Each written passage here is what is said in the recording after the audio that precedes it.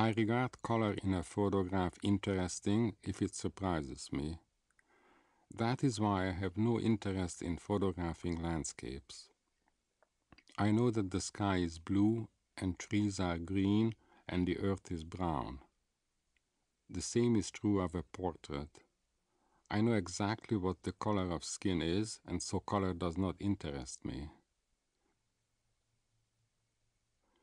I find that black and white abstraction conveys other aspects of the subject that are far more important than color. On the other hand, in an interior, or at least in some interiors, one has no idea what the colors might be, and the colors may indicate certain individual tastes, certain materials, a level of culture, or even of social class. This I find interesting. In interiors, color provides an added dimension that is absent in black and white. I am not concerned at all about color composition. It has no interest for me.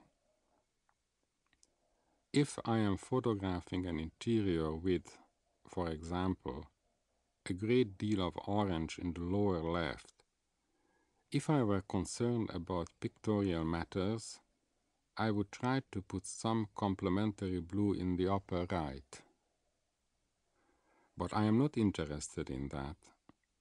As with black and white interiors, I respect the taste of someone who has a great deal of orange and no blue.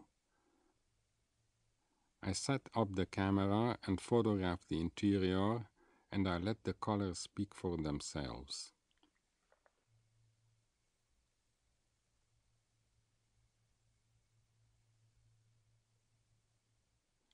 I feel it is important for a photographer or an artist in any medium to be impressionable.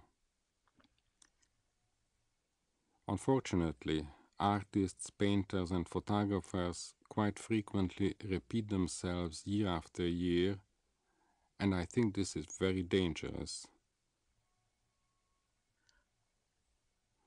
When I feel that work is going very well, that I am producing very easily, I begin to ask myself questions. I begin to question my work. Perhaps it is time for a change, to stop and rethink what I am doing. There is always a danger when production becomes too easy. That is when one becomes commercial. In other words, your work may sell very well in the galleries because you are identified with a style. Then you are stuck in that style. But in terms of your personal development as a human being, as an artist, you are going nowhere.